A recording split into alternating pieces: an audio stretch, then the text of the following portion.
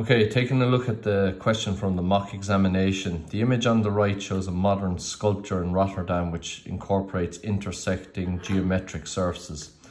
The horizontal and vertical coordinates of the two surfaces ABD and ADE are given below. The pictorial view of the two selected surfaces is also given. So we have our coordinates here for all our points, and again the rule is you measure in, up and down, and you set up the planes ABC and ADE, which is the first part of the question there, part A. Then we have to get the line of intersection, the line where they meet, determine the dihedral angle, the true angle between the planes, and find the true angle between the lines AB and AE.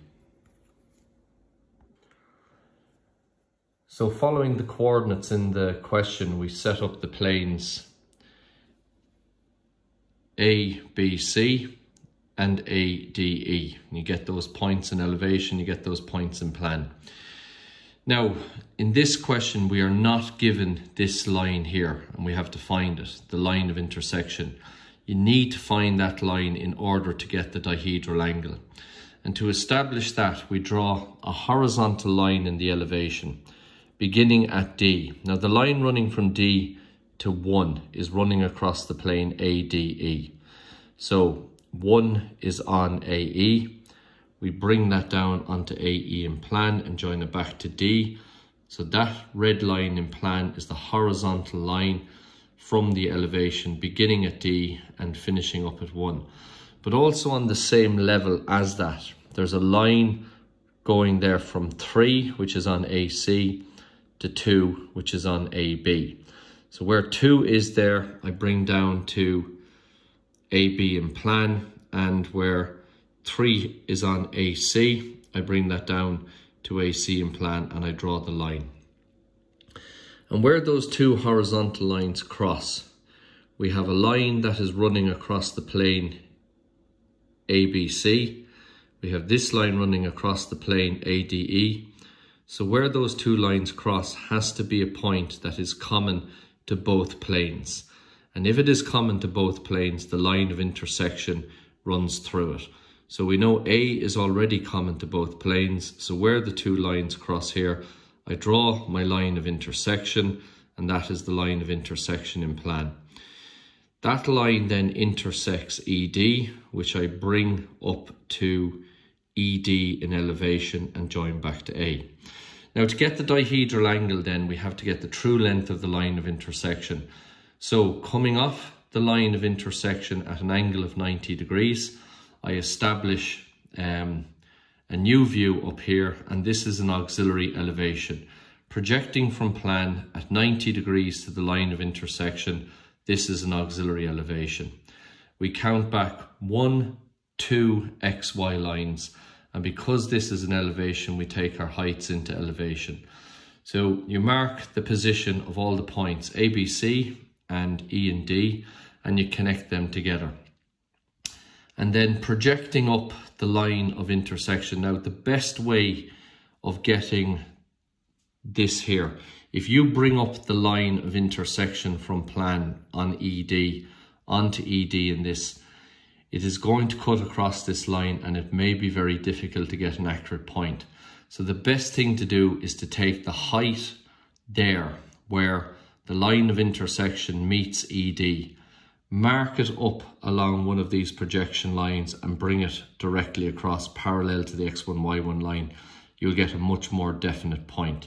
And that then gives us the true length of the line of intersection.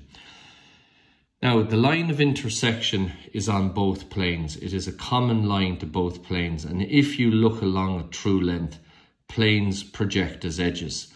So because that is a true length that is a common to both planes, well then when we go down to this view down here, both planes appear as edges, and hence why we get the dihedral angle. So once you have your true length established here, you extend that down and you bring all the other points with it. You are projecting from an elevation, so this is going to be an auxiliary plan. And again, we count back 1 XY line and 2 XY lines. This side is the elevation, this side is the plan, so we need to take our distances from the x1, y1 back into plan. Now there's a lot of unnecessary space, so I've temporarily moved that xy line that it runs through E, and then as you can see I have E on the x2, y2 line, and then the remaining distances I take back into plan and I plot them here, and you should find that A, E and D line up and B, A and C line up, and now you have the dihedral angle between the two planes. So this whole construction begins with drawing a horizontal line in elevation because you're looking for a common point. Finding both of those horizontal lines on their respective planes in plan, and where the lines cross gives you the common point that you're looking for. And then drawing the line of intersection from A through there. Once we have the line of intersection, which is where one plane intersects the other plane, you have to get the true length of that. To do that, you project off that at 90 degrees, establishes a new view up here in auxiliary elevation where we see the true length of the line of intersection. And once you have the true length of the line of intersection, that is the true length of a line that is common to both planes. So when we project it down here, we get a view where the planes appear as edges. And if the planes appear as edges, you see the true angle between them. And finally, what the last part of the question asks us to get the true angle between the lines AB and AE.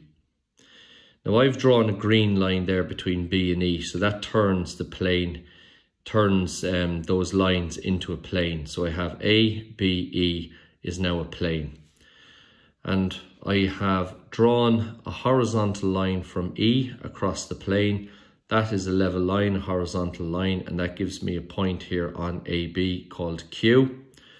And I drop that down into plan, and the horizontal line started at E and goes to Q. So it starts at E and goes to Q in plan. Now that there is my horizontal line. It is a true, because it's a horizontal line in elevation, it's a true length in plan. And if it is a true length, if I project along this line, so the direction of a true length, because I am looking along a true length of a line that is on this plane A, B, E, this plane should appear as an edge. So we project in line with the line EQ, and you bring A and B with you. Set up our X3, Y3 line at 90 degrees. And again, we're projecting from plan, so this is an elevation. And we take our heights from the elevation, and you can see we now have a view of the plane AEB as an edge. Now, in order to see the true angle between AE and AB, you need to get the true shape of this plane. In order to do that, you project off the plane at an angle of 90 degrees. So you're looking in here now at an angle of 90 degrees, and we're projecting off A, E and B. We establish another XY line, and because we're projecting from an elevation, this is going to be an auxiliary plan. So again, we count back 1, 2 XY lines, and I take my distances back into plan.